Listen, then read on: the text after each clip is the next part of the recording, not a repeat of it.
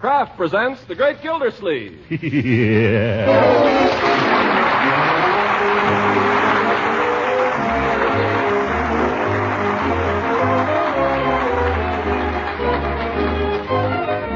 Kraft Cheese Company will also bring you Bing Crosby every Thursday night. Present each week at this time Harold Perry as The Great Gildersleeve, written by John Whedon and Sam Moore. We'll hear from The Great Gildersleeve in just a moment. Meantime, let me tell you what a friend told me the other day. She said, we tried spreading parquet margarine on our bread for the first time last week, and we were certainly surprised. Why, it's really delicious. Well, I don't know why anyone should be surprised that parquet margarine tastes so good, because parquet margarine is made by Kraft. Yes, and made to be just as good-tasting and nutritious as all of Kraft's fine foods. Parquet's flavor is delicate and appetizing, just right for a really satisfying spread for bread. What's more, parquet margarine adds important food values to meals. It's an excellent energy food, one of the best you can serve. And besides, every pound contains 9,000 units of important vitamin A. Yes, parquet margarine is both nutritious and delicious, and it's wonderfully economical, too. So why not treat your family to parquet margarine tomorrow? Just ask your food dealer for Parquet, P-A-R-K-A-Y. Parquet margarine made by Kraft.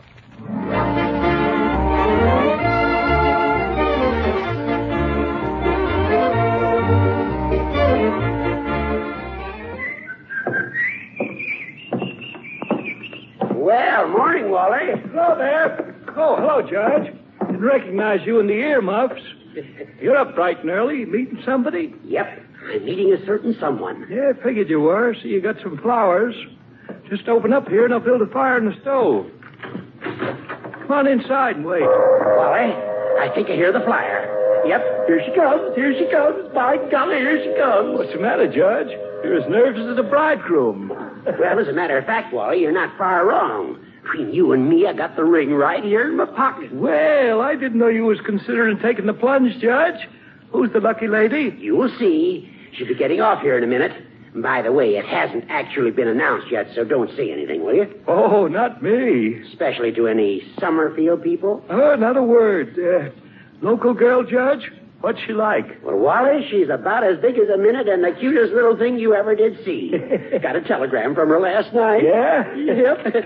See? She says, arrive, Moores Junction, 6-2 tomorrow morning. Can't wait to see you. Signed, guess who? Cute, huh? That's a woman. Always keep you guessing. Ever been in love, Wally? Well, yes, now you mention it. But here comes 54. I better drag up that baggage truck. She's coming. She's coming. I wonder which end she'll get off.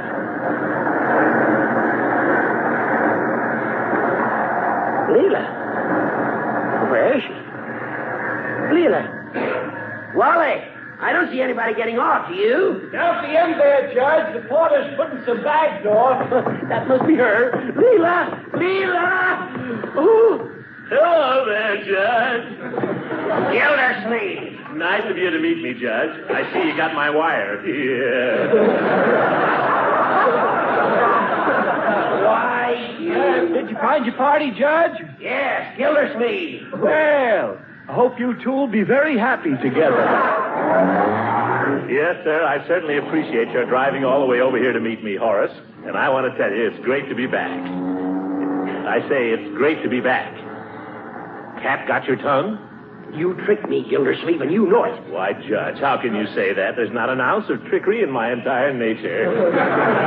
Listen, we might as well come right out in the open. Leila's arriving sometime today, and I'm serving notice right now that I intend to make her my wife at the earliest opportunity. Well, now, I may have something to say about that, Horace. I'd like to see you try. You will, Judge, you will. That's no reason we can't be friends, is it? Come on, what do you say, Judge?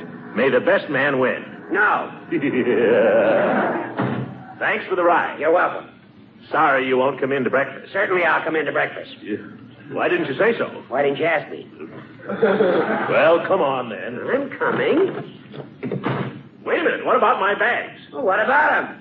All right, then give them to me. Hiya!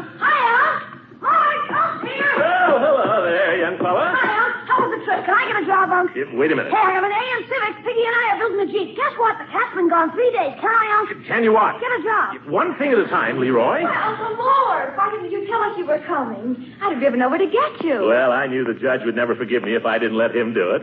Judge? Good morning, Marjorie. Good morning, Judge.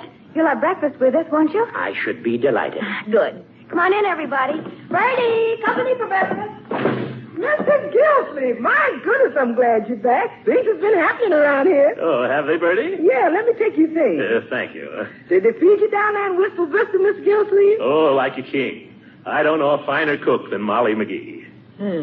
Seems to me you're looking a little piggy. Well, she's not in the class with you, of course, Bertie. But who is?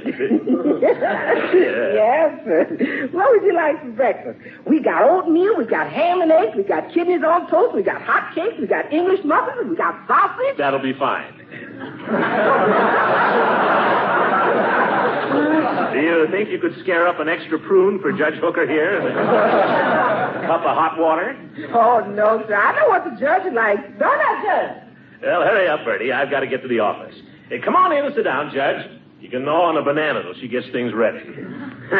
Perhaps I should explain, my dear, that the judge isn't speaking to anyone this morning. He's mad at the world. Oh, no. Marjorie, I hope I may consider myself your guest while I'm here. Of course you may. Thank you. Got up too early. That's what's the matter with him. Ask your uncle who got me up. Now, Uncle Mort, don't tease the judge. You haven't heard the news. News? What news? I've got a job. Hey, Unc, can I get one? Can I get a job? Wait a minute. What kind of a job is it, my dear? A war job. I'm going to work in the new arms factory. In a factory? Yes.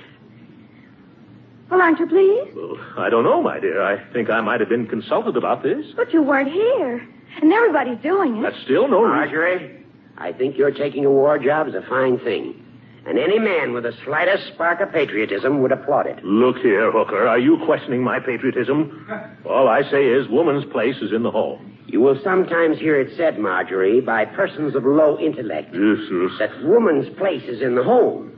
When you do, ask them what woman's place is going to be if we don't defend our homes. Listen, Hooker, address your remarks to me. It might be of interest, Marjorie, to ask your simple-minded uncle if he knows what a shortage of manpower there is in this town. Hooker, you can't come into my house, eat my food, and ignore me. You talk to me.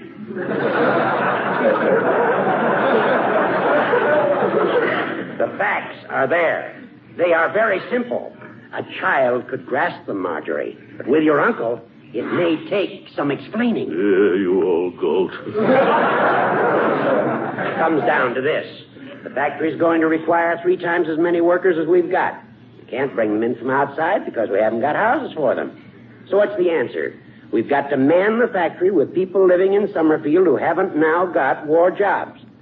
That means mostly women. That's true, I guess.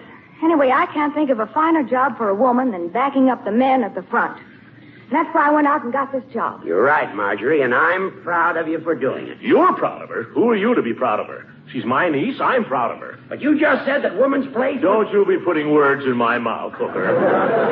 And don't give me any of your talk about woman's place being in the home. In my opinion, it's the duty of every person in this country to go out and get a war job.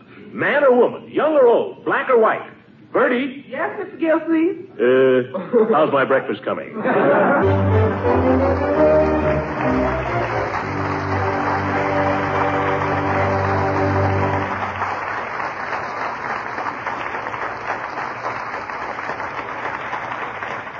The great Gildersleeve will be with us again in a few seconds. I'm sure you mothers and housewives have noticed that when you cook or bake something especially good for your family, it disappears mighty fast. Well, the same thing often happens to a food product that's exceptionally good, and that explains why your food dealer may sometimes be temporarily out of Parquet margarine, Kraft's delicious spread for bread. Of course, Kraft is doing everything possible to keep dealers supplied, but these days so many people prefer Parquet margarine that some dealers just can't keep up with the demand. Now, I don't mean to say that you can't get Parquet margarine. Likely as not, most of the time you can. But it is wise to watch your dealer's stocks and buy Parquet whenever he has a supply. Remember, Parquet is an excellent energy food and a reliable year-round source of vitamin A. So it's good advice to always watch for and always ask for Parquet, P-A-R-K-A-Y. Parquet margarine made by Kraft.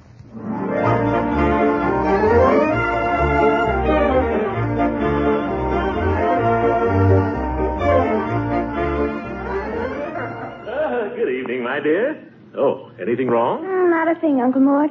Just a pleasant, healthy fatigue. Fatigue? Oh, fatigue. My new job is going to be lots of work, but I love it. Yes, that confounded war. Is Mrs. Ransom home yet?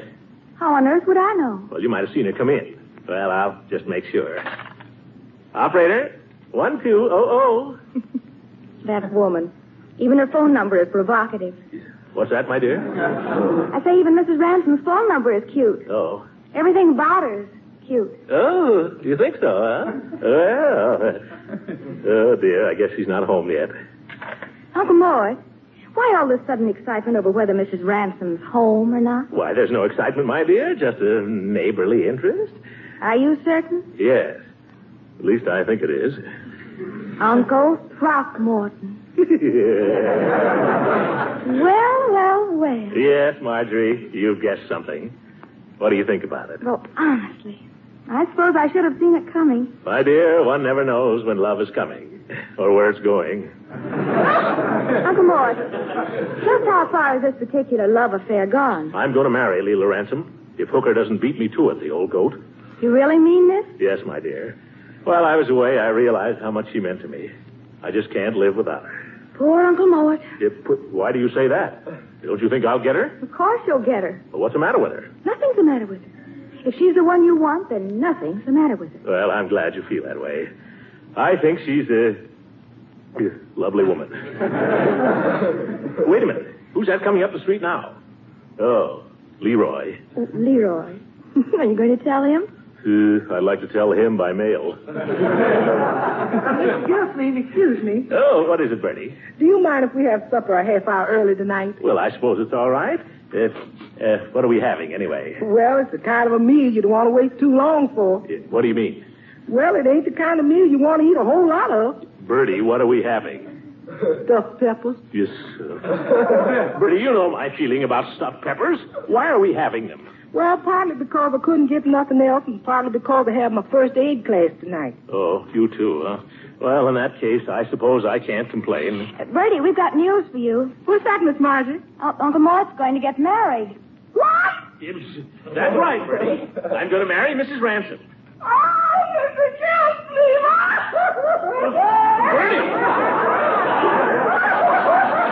Bertie, don't take it like that. Bertie, why are you crying? Because of those stuffed peppers. If I'd have known it, I'd have baked a cake. Oh, for heaven's sake. Hey, what's the matter with her? Come here, my boy. I have something important to discuss with you. Uh-oh. Gosh, I've been pretty good this last few days. This has nothing to do with your behavior, Leroy. It hasn't, then I can stand anything. Shoot the bunk to me, Unc. This is a serious matter, young man. Okay. There comes a time in every man's life, sooner or later, when that is, it's one of nature's laws that a man should not want to live alone. He should cleave unto another. Uncle Mort, have you got mixed up with some dame? Leroy, I'm trying to tell you of my approaching marriage. Marriage? Yes, my boy. I'm about to risk the sweetest adventure life offers any man. I'm going to embark on the long, happy voyage that makes two people one. Are you kidding? Leroy! I guess he ain't. Leroy. Uncle Mort is going to ask Mrs. Ransom to marry him. Mrs. Ransom? Yes. I find that whistle intensely objectionable, young man. Sorry, Unc. I didn't mean anything by it. See that you don't. Mrs. Ransom is a sweet, lovely woman, and I intend to make her my very own. Well, if she's going to be your very own, what's she doing in Judge Hooker's car? Look out the window. Hooker? Where? By George, it's true. He must have found out what train she was coming in on. The dirty sneak. She got a new hat. She has? Yes, remember to tell her. I will. The judge seems to be having trouble carrying all her suitcases. Good. Well, I'm not going to help him. I'll wait till he's gone. Then you go over and give her the business. It's not the way to describe my proposal. Judge Hooker's going in the house with her. What if she agrees to marry him right now? Oh, you think she might? Nah, the judge hasn't got a chance against Uncle Mort. Oh, thank you, Leroy. Well, anyway, I'll give Hooker 5 minutes. And the minute he leaves, I'm going right over and pop the question. Now, Uncle Mort, you can't just tear over there and do it like borrowing an egg. No? No, you must treat it as something important. Call her up and ask her if you can see her after dinner. Then put on your new suit, your best tie, a dash of cologne on your handkerchief. Bingo! You're right, my dear. This must be handled like a major campaign. How much time till supper? Half an hour. Why, where are you going? After that dash of cologne. Hello, Mr. Gildersleeve. Oh, hello, Peavy. Peavy, I want to get some cologne. Cologne? Cologne. Let me see. You want some cologne? Yes. You wouldn't want some bay rum? No. No, you want some cologne. Is this for yourself, Mr. Gildersleeve, or for a friend? For myself. Have you got any, or haven't you? No, Mr. Gildersleeve, I haven't. Then what do you care who it's for? I'd just like to know. Snoopy. What have you got that smells nice, Peavy? I want to make an impression on a lady. Any particular lady? Yes, a particular lady, but I'm not saying who. Oh, it's a little indefinite. Then give me something with an indefinite scent. That's all I'm going to tell you. Well, to tell you the truth, Mr. Gildersleeve, the holidays have just about cleaned me out. However, I have one item here that hasn't gone too well. What's that? And it comes in a rather attractive package, too. Yes, but what is it? Well, it's a bubble bath. A bubble. What in the world would I do with a bubble bath? Well, it smells nice. It has a sort of an odor of the pine woods. I don't want to come out of a bath smelling like a moose.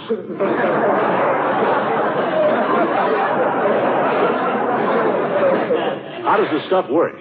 Well, it makes a rather extraordinary amount of lather, Mr. Gildersleeve. I understand that the bubbles fill the average bathtub right up to the rim. Peavy, I don't have any trouble filling a bathtub. Is this stuff good for anything? Well, I don't make any claims for it myself, but some people say it has reducing properties. Are you insinuating that I'm overweight? Oh, no, I wouldn't say that. I'm not interested in altering my figure, Peavy. I simply wish to give an illusion. With the proper help, any man can appear youthful and sprightly. No, I wouldn't say that either. You haven't anything better to offer than this bubble gum, Peavy. I'd better try somewhere else. No, just a minute, Mr. Gildersleeve. Well? If you want to make a favorable impression on a lady, why not take her a tasteful gift? A gift? Oh, it's pretty soon after Christmas, but that might be an idea. How about some candy? Mr. Gildersleeve, I haven't an ounce of candy left in the house. Oh, well, how about a book? Have you got a nice light novel on your shelf? Something Frenchy, perhaps? No, all our fiction was cleaned out in the Christmas rush. I have got a useful work on business law, but frankly, it wouldn't make much of a gift. Well, maybe something like a nice cigarette lighter, then. Well, the only lighter I have left is broken, Mr. Gildersleeve. I wouldn't want to sell it to you. Oh, for goodness sake, Peavy, the gift was your idea. You make a suggestion. Mr. Gildersleeve, how about a nice package of bubble bath? Who's there? Oh, that's funny. I could swear I heard somebody knock. Throckmorton!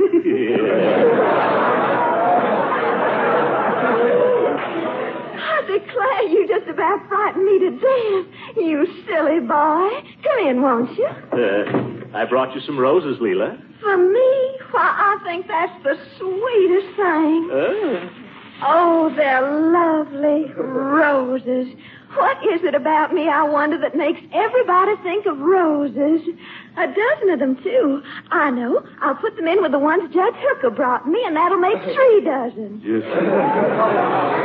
3? Oh, the old goat's been throwing his money around, eh? Come and help me arrange them, Sophomore. Well, I'm not very good at arranging flowers, I'm afraid. Oh, gracious, what mine is. I just want you to admire them, that's all. You're the one I admire, Leila. I think they look pretty here on the piano, don't you? You look prettier. Why, Mr. Gildersleeve, I declare if I didn't know better, I'd think you were from the South, paying me such pretty compliments and all. Leila. Tell me, how was your trip? Leila, let's not talk about my trip. Let's talk about you. Oh, goodness, what is there to talk about? I can think of much more fascinating things than that. Tell me about the new factory. Judge Hooker wrote me... Forget the factory and forget Judge Hooker. He was over here this afternoon, wasn't he? Wasn't he? Gracious, if you're going to be jealous of every man who happens to propose to me... What did you tell him, Leila? That, Throckmorton, is entirely between me and the judge. I'll give you a hint, though. If I were engaged to him, I'd be wearing his ring, wouldn't I? Leila, what would you say if I stole a kiss? Oh, no, you don't. Oh, yes, I will. No, you don't. Oh, yes, I will. Oh, my goodness, look at what I've done. That's all right, Throckmorton. It's just an old lamp that belonged to my great-grandmother Chesterfield. Well, I'm terribly sorry, Leila. I'm just a clumsy ox. Oh, no, you're not. Oh, yes, I am. Oh, no, you're not. Oh, yes, I am. No, fair. I've got you cornered. Well, just because I don't happen to be engaged at the moment, Mr. Gildersleeve, doesn't mean you have the right to take liberties. Play something, Leila. No, I'm not in the mood right now. Oh, please, play something for me. If I sing? Well, what shall I play? I know. Just a little love, a little kiss. Oh, I don't know that very well. I'm afraid I couldn't play it without the music. Well, what do you know? Here's the music. I found it right in my inside pocket. Isn't that lucky? Oh, dear, I hope I can play this. And now you turn the pages, Throckmorton. All right. Just a little love, a little kiss. Just an hour that holds a world of bliss. Eyes that tremble like the stars above me, and a little word that sings, you love me. Just a little love, a little kiss. I would give you all my life for this, as I hold you fast and bend above you, and I hear you whispering, I love you. Leila, that isn't just a song. That's the way I feel, Leila. Oh, Throckmorton, I always dreamed that someday it would be like this. And now I'm afraid I've spoiled it. Uh-huh. How could anything spoil it? I've gone and done something. What? Maybe it was reckless of me, but I want you to be the first to know. What have you done? I'm sure I don't know what my poor mother would say if she were alive. It's not at all ladylike. What is it? It just came over me, and I had to do it. Leila, what is it? What have you done? Throckmorton, could you still love me if I was operating a drill press? Huh?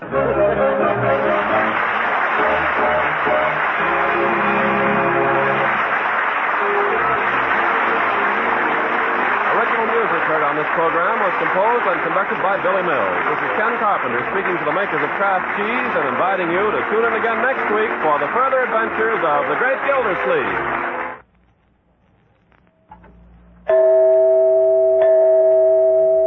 You lovers of macaroni and cheese will get a thrill out of the new-fashioned way of making this grand dish with Kraft Dinner. A package of Kraft Dinner contains special macaroni which cooks up fluffy and tender in just 7 minutes. And the Kraft Dinner package also contains some Kraft Grated, which supplies the grand cheese flavor. You just boil the Kraft Dinner macaroni for 7 minutes, drain it, and stir in the Kraft Grated. Your macaroni and cheese is ready to serve. Now, because Kraft Dinner is so simple to make, so good and so economical, it has become tremendously popular throughout the country. So popular, in fact, that sometime a dealer's supply is exhausted by the end of the week. You can help your dealer and yourself, too, by ordering Kraft Dinner early in the week. Then you'll have it on the pantry shelf ready for grand macaroni and cheese you cook in 7 minutes. This program reached you from Hollywood. This is the National Broadcasting Company.